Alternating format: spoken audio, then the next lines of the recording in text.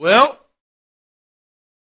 I was looking at the calendar today, and it dawned on me that this coming Saturday, December 7th, the anniversary of the Pearl Harbor bombing. And I know several of you folks have been there and seen it. I know you probably have been from Hawaii, right? You've been to the Pearl Harbor, to the famous ship in the middle there and all that. Brother Charlie's been there. Him and Joy went years ago and went to Hawaii and saw all that. It'd be pretty amazing. I'd love to see it. I have not been able to do that. Maybe before I pass away, I'll be able to do that. I love to learn about World War II. It's just fascinating to me how it happened and what happened and I mean everything that's happened to us since is a result of all the things that went on during that time frame and it made America great, made us who we are, made our economy, made our military, made us who we are. We didn't even have an Air Force. We had the Army Air Corps that became the Air Force later. And all kinds of different things that happened during that time. Well, believe it or not, this coming Saturday will have been 78 years already. And I've read stories that there's actually some people out there that are like 102, 103 years old that were there during that time. And I'm thinking, wow, it's just actually, they're getting fewer and fewer and fewer. And actually, just 10 or 15 years ago, we had 3 World War II veterans here in our congregation. And, of course, they're passed away now. But they're getting fewer and fewer and fewer and far between. But I'd like to preach tonight a little bit, kind of remembering a little bit about Pearl Harbor, just a little bit, and talk to you about another people in the Bible that were very unprepared for a battle that was about to happen.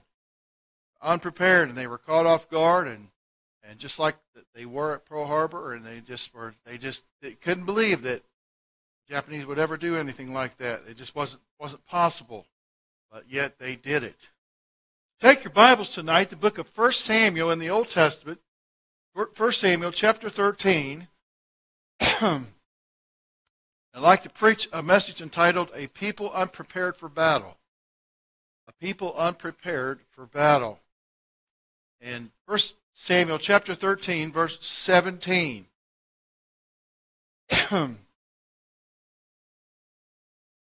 And just before we read the passage of Scripture, bear with me for just a minute. I'll just set the table here. When the sun rose over Pearl Harbor on December 7th, 1941, it seemed like the most unlikeliest place in the world to start a war. Beautiful place, just a gorgeous place. Weather was perfect, light wind, breeze, cool temperature, blue skies, puffy clouds. The birds had begun to fill the morning air with the songs given them by their Creator. Families had begun to get ready for morning church services, and sailors had prepared for what they believed would be another routine day at the yard. But abruptly at 7:55, 190 attacking Japanese warplanes shattered the picturesque morning sky. Using the art of surprised perfection, 6 aircraft carriers had moved within striking distance of America's South Pacific Fleet out in the Pacific.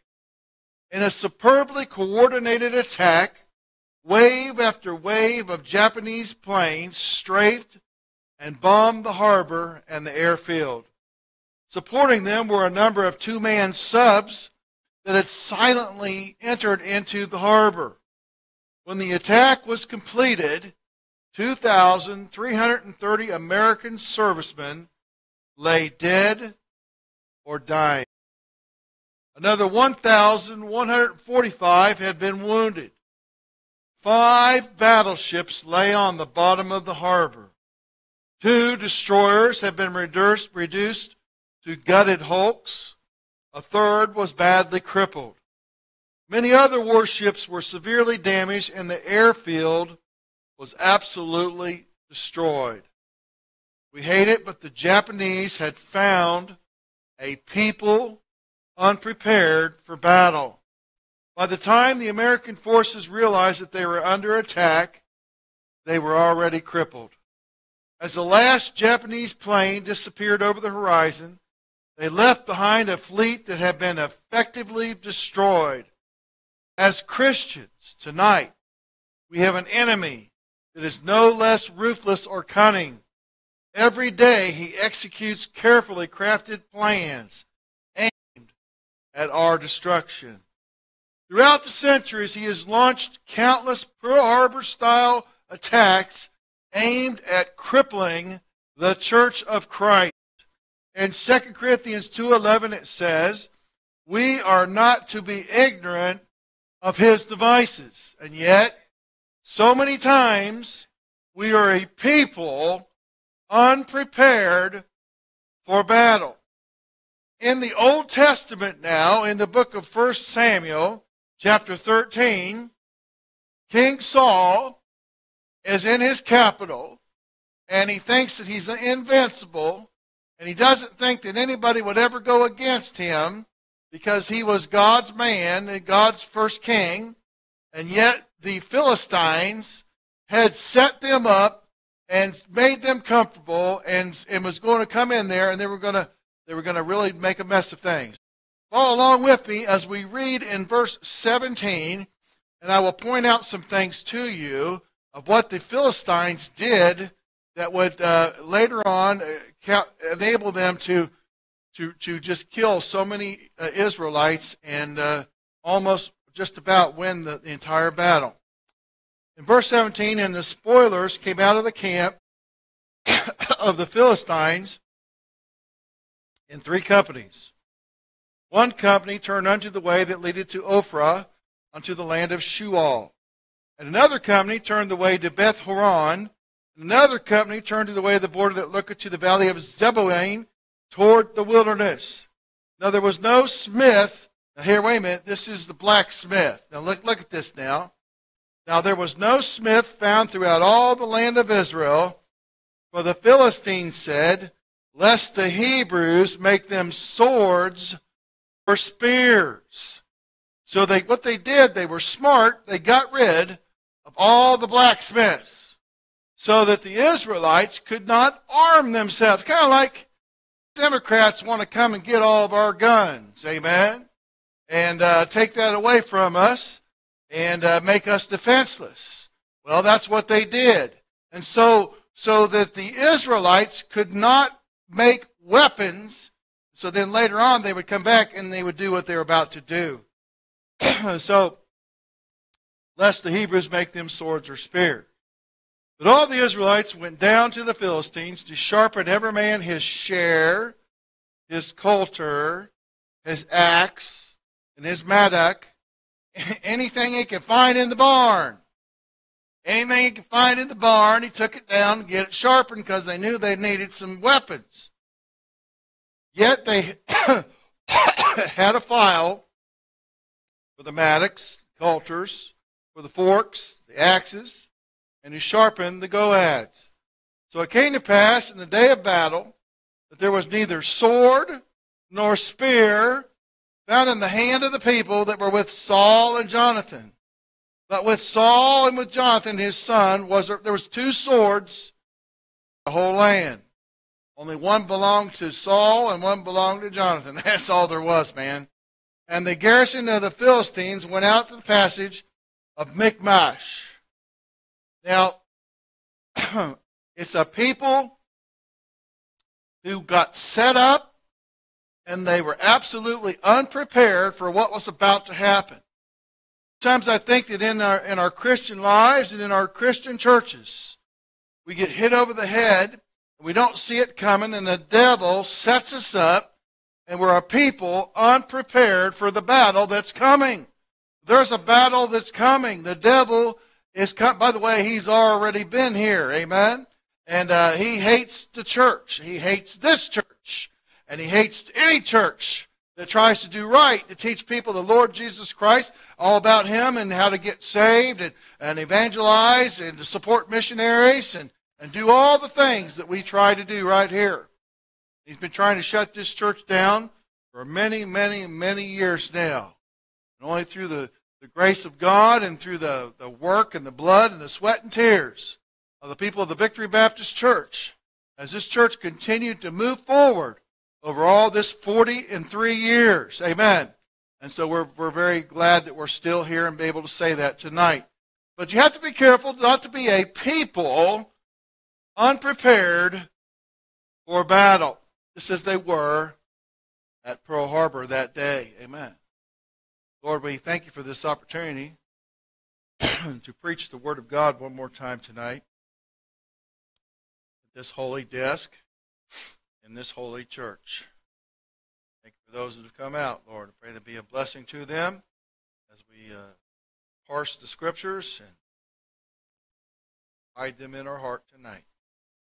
Lord, I pray that you bless everything that's said and done. And from this point on, Lord, hide me behind your cross.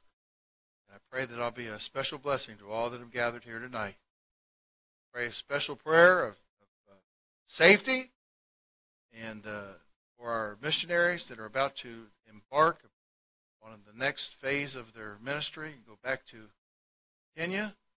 Lord, we pray that your hand of blessing would continue to be upon them.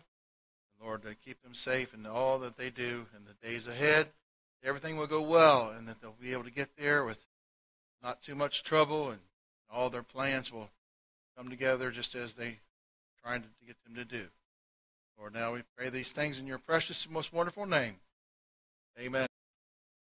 I believe tonight that there are at least 4 strategies that Satan employs in his attack against Christianity. Number 1. First of all, he will try to disarm us, to strip us of our power. Number 2, he will try to distract us, to lead us from our purpose. Number 3, he will try to disable us, to impair us from our productivity. And number 4, he will he won't be content with that. You just heard us just a terrible thing, but he won't be content with that. Then fourthly, he will want to destroy us, to completely neutralize us so that we will never rise up ever again. The first is illustrated by our text. As we pick up the story, Saul is in his 2nd year as king over Israel. Things could not be going much worse. The Philistines were camped just 4 miles from Saul's capital in Gibeah. According to verse 5, their army included, if you go to chapter 13, verse 5, their army included 30,000 chariots, 6,000 mounted cavalry, a large host of infantry. Saul had only been able to gather 3,000 ragtag men together, and when they started counting the tents in the Philistine camp, over 2/3 of Saul's men, they ran. They said, that's too many tents. I don't want to die tonight. We're just going to go home with Ma and Pa. Amen. I'm out of here. To make matters worse, Saul's army was so absurdly outgunned, and the entire Israeli army was found 2 swords, one for Saul and one for Jonathan.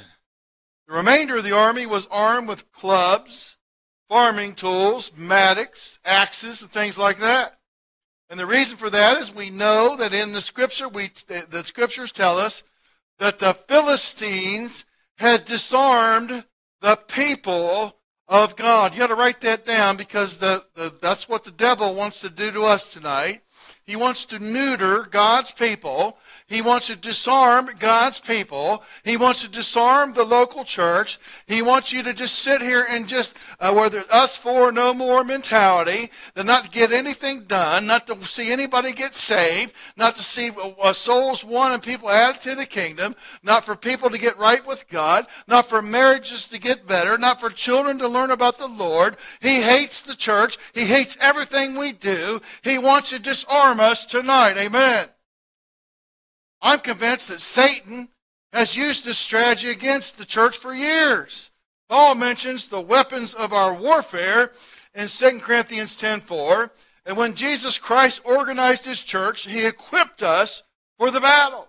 He gave us everything we need. He didn't leave us powerless. He armed us for the conflict. Amen?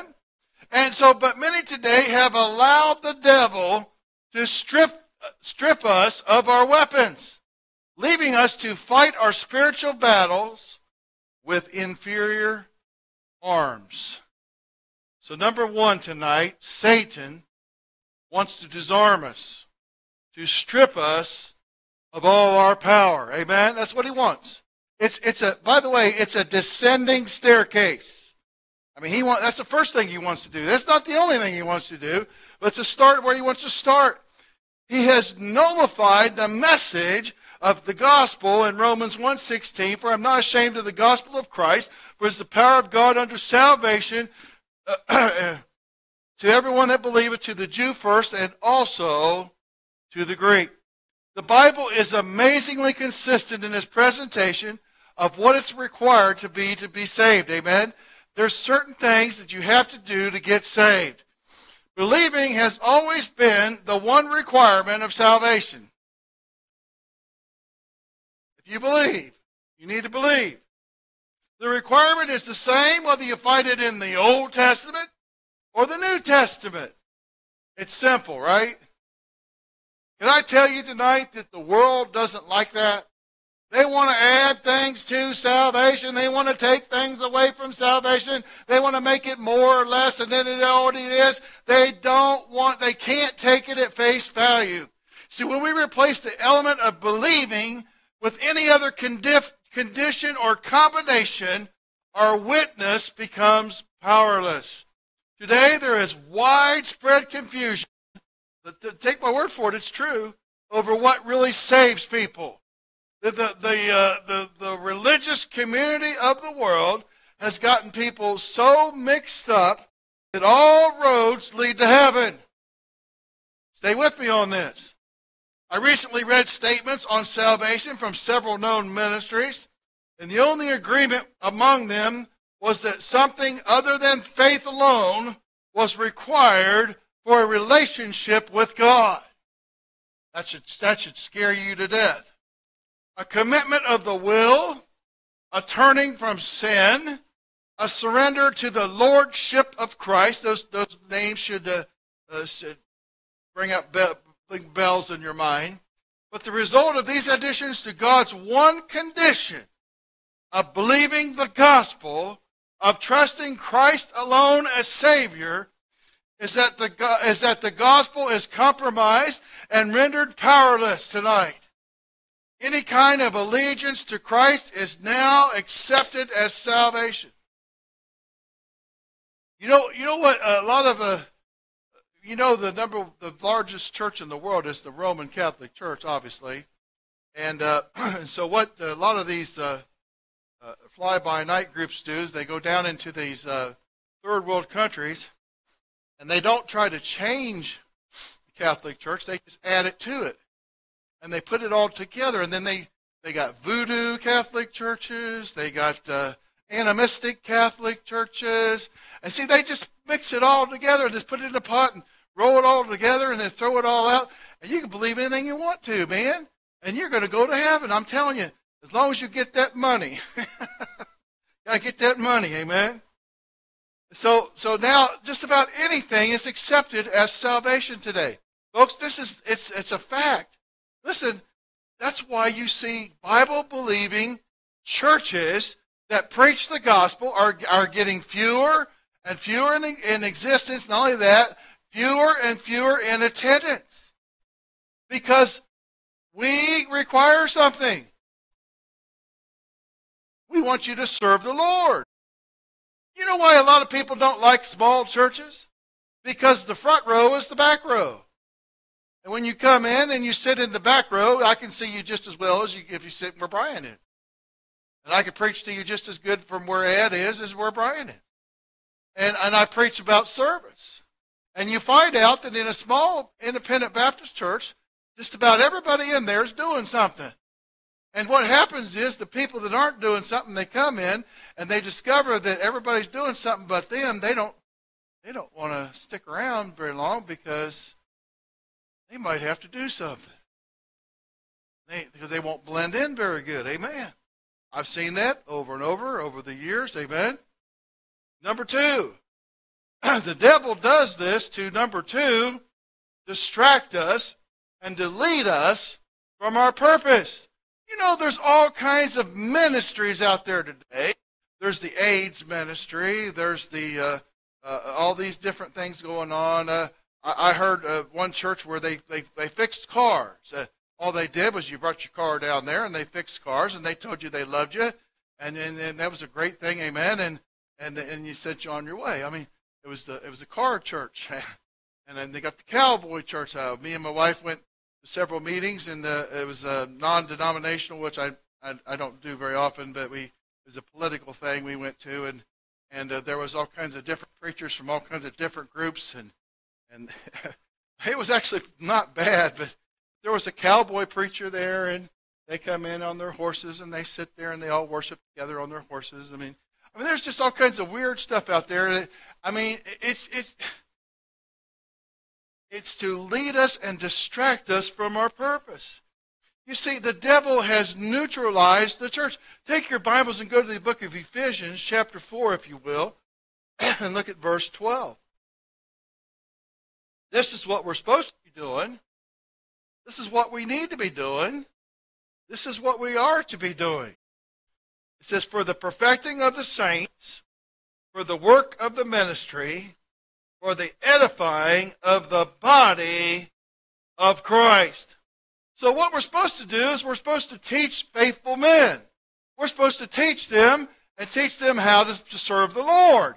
And then to bring them up and mature the saints, and then mobilize them, make them an army, a volunteer army for God, and then send them out in service so that they can procreate and go out and find others and bring them in. And we start the process all over again. Through the teaching of the Word of God, we can help people solve their problems, help families build strong homes, and confront the problems of society. Today there's widespread confusion over the purpose of ministry. I want to ask a second question. Why does this church exist in our community? Why do we meet together as a local body of believers? It is not so we can be entertained. It's nice as it is. It's not so we can have all of our friends at church. That's a byproduct. That just happens as you go and you fellowship with other believers of like faith. The reason God established the local church so we can come together and be matured in our faith and equipped to serve God for the building up of the body through evangelism. Maturity must lead to service, and service is what leads to evangelism. The third thing the devil wants to do to us tonight is, number 3, disable us. Disable us. To impair our productivity. He has nullified our outreach. Today, we are very familiar with the subject of disabilities. Amen. They make you put elevators in all your 2-story buildings now. There's no question about it. Everything is for disabled people. They have if you ever go to a Walmart, there's the first 75 spaces are for handicapped. I'm not kidding you, man. You got to park back on the North 40.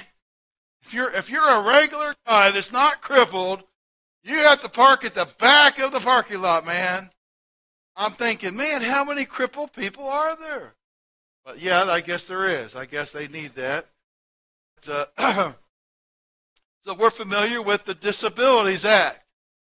We understand that different things, such as blindness, the crippling diseases, may cause someone to be disabled. Often we have no control over these things. Sometimes people get in trouble in just regular car accidents. They get very mangled and hurt, and then they're disabled the rest of their life. But our enemy, Satan, deliberately puts things into our path that are meant to cripple us in our Christian walk. He wants to cripple us for good, amen? He wants you to be in that disability space, amen? Sins of neglect, no Bible study, sinful habits that produce guilt and bring discipline and discredit our witness. And by the way, the Lord, if you belong to the Lord, He will spank you. Sinful attitudes, a love of money. It's often said that if every person that needed to tithe would tithe, the missionaries wouldn't have to go around to all the churches and beg for money all the time. They would just have exactly what they needed. Amen. It's a sad thing that we have to have special meetings and special stewardship times to remind us of how to give, and we should just know how to do it automatically. I mean, I don't know if I'm just an oddball or, well, I probably am, but it just never was a big deal to me. It was easy for me to give. I give, and at least that's enough. Stop there. but we try to give as much as we can, humanly possible, amen, and sometimes supernaturally possible. We give even more than that. And the Lord will lay it on my heart, and I say, well, honey, we just got to give some more. It's so hard. Why is that so hard to do? Why is your heart not moved by a missionary, by a man of God, by these people that need help, by families that are so destitute they need help, and you want to? Don't you just want to help people? Don't you just want to do the work of the Lord? Well, I hate to say this, and I know it. Nobody wants to hear it, but it sometimes takes money. It sometimes takes funds to do that, amen? Today there is widespread confusion over what it means to behave as a Christian.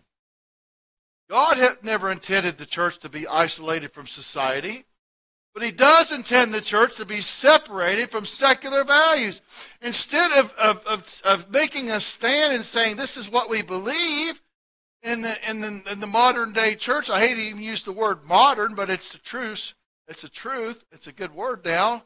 That we have brought the world into the church. And now we have incorporated things of the world and made it part of our services. And now we're just like everybody else. We are not even special anymore, amen? We're supposed to be a called out church, peculiar to the world. You know, the world sees no difference between their lifestyle and the lifestyle of the church. You know that there's no difference between the amount of people that get divorced that aren't saved and those that are saved? That's a real sad one right there. We find our Christians at rock and roll concerts and at bars and places that they ought not to be. I see Facebook. I see you. Yeah. I see you on there. Breaks my heart. I don't never say nothing. Breaks my heart. See people out drinking it up, having a time, and I think about the time back in my life when I was so far from God, drinking alcohol. No good. Dulls the mind. Mainstream Christian music now is just the same as mainstream secular music, and We can't even tell the difference. I was going down the road the other day, and I couldn't find a good Southern gospel channel. I couldn't find a good bluegrass channel, and I ended up over on one of them K-Love, the K-Love channels, and I was listening to that, and I'm thinking, man, this is like being in one of them lounges at the bar years ago when I was out drinking at the bar, and they were just up there just strumming, you know. Jesus loves you. Every once in a while you hear that. Oh, my goodness. We've come so far away from the things of God. A people unprepared for battle. And then we get our minds in the wrong place, our bodies in the wrong places. And then the devil comes roaring into our lives, just like on Pearl Harbor Day, and he wrecks us. And we never saw it. We wonder what just happened. We're unprepared for battle.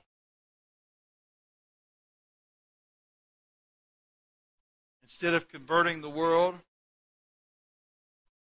we've been crippled by the values, philosophies, and practices of the world. Instead of trying to teach the world what's right, they have taught us what's wrong. So sad. So sad. Now, although my children are not here in this building tonight, they're in another church, independent. I thank the Lord, not only are they in church, they're in an independent Baptist King James church somewhere where their churches are. I thank God for that tonight. We work hard, and the greatest thing, the greatest gift we ever have in our whole life is our children. Man, we got to teach them right. We only have them for so long, and then one day, Mom and Dad, you're not going to be there, and they're going to have to make that choice on their own. And they may not make the choice that you would make. They might be a people unprepared for battle. The devil has misled them. Amen. Fourthly, the devil wants to, not only does he want to do all that, but number 4, and it's the worst one of all, he wants to destroy us. Just to neutralize our potential. This is the ultimate desire of Satan for every church and every Christian. Like the Philistines in our text, he amasses his forces for the purpose of complete and utter destruction. The devil doesn't want to leave anything standing. He wants you to come back at all. He's not content to disarm you, to distract you, to disable you. He wants to destroy you tonight. That's why we got to keep our defenses up. And have more than one sword in the house. Hello?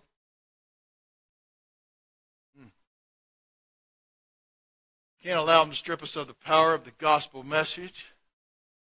Man, we're running out of time. Have you seen this travesty on television? These people that they got the full weight of the United States government and the whole half of the country behind them, and they're going to just determined to take down our president. I mean, if you watch this stuff, it's just pure. It's just from the devil himself sitting in that chair right there in that Congress. I mean, the things that come out of their mouths and the things that they say, and I'm just sitting there wanting to blow up my TV. Like, what? How can this even be? When enough people turn their back against God, they get disarmed. See, 50 years ago, all the Baptists and all the Pentecostals and all the really good Bible-believing people in this country, we left public schools. We left them. And we let the government have them. What? The young people that are growing up today, they're a product of the school. All these crazy people they were interviewing on television today, they were heads of all the departments of the greatest colleges and universities in America, Harvard and Yale, and total idiots. I'm just telling you, they were total idiots. But they believed every word they said. We have allowed the devil to have his way. We can't allow him to disarm us as individuals. We got some time left. Not much. There are some people in this church that want to come and they want to help. They want to do some things. And there might be some things going on in the next few weeks, next few months, next couple of years. Hopefully we'll start getting some people saved and baptized and get the bus ministry started again and get some young people back in this building. I don't know if you remember, I think Sylvia was here. Not all of us were here. But when I first came, we had more kids than we had adults. Remember that, Sylvia? Some of the adults would say, man, there's just too many kids in here. We got to get rid of all these kids. Now we can't even get any.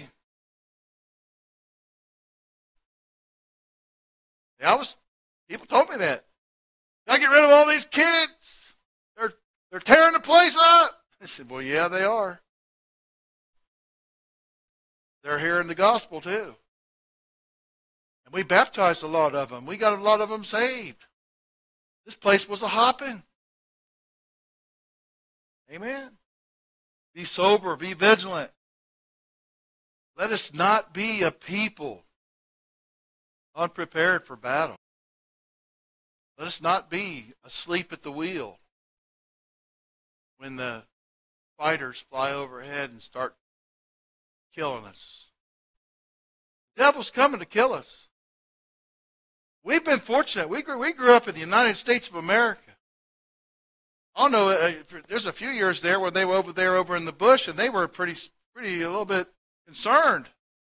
People were getting murdered all over the place, and then you have a couple of churches that got took over and burned it to the ground, didn't they? I remember those letters. They said, pray for us, pray for the Lord's safety, and we're going back to Sumbaru to wherever their house is, and because all the people were dying, were getting kidnapped and killed. And I'm telling you, folks, you go to the third world, you'll be glad you live here. And they're catching up with us. Catching up. A people unprepared for battle.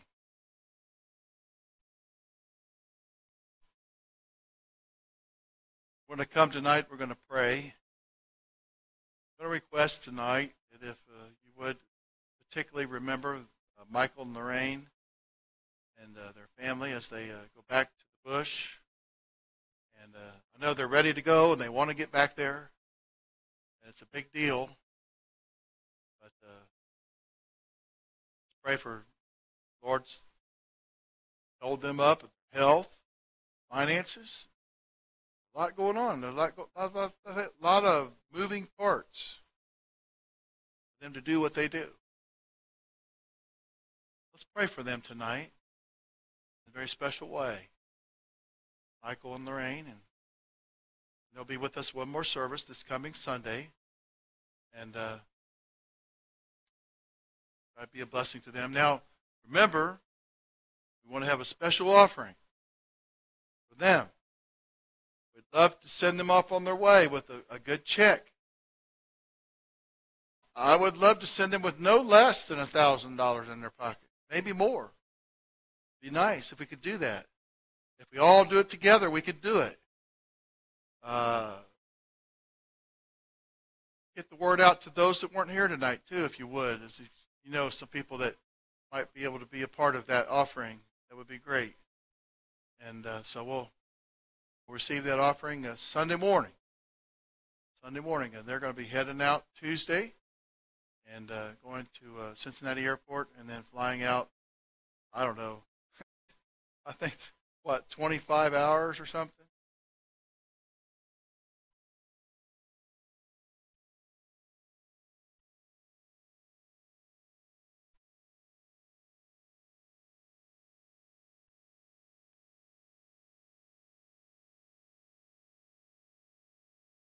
So total what? About 24, 25 hours plus the layover. Yes. Yeah. Little Hunter. He's a he's full of vinegar, full of vinegar, and I guess they may have to re-break his arm and recast his arm if it doesn't get back in place like they want it to. He's pretty little, so Hunter Hunter John. All right, let's go ahead and come. You're going to put a tape on for us now. Let's pray tonight, amen.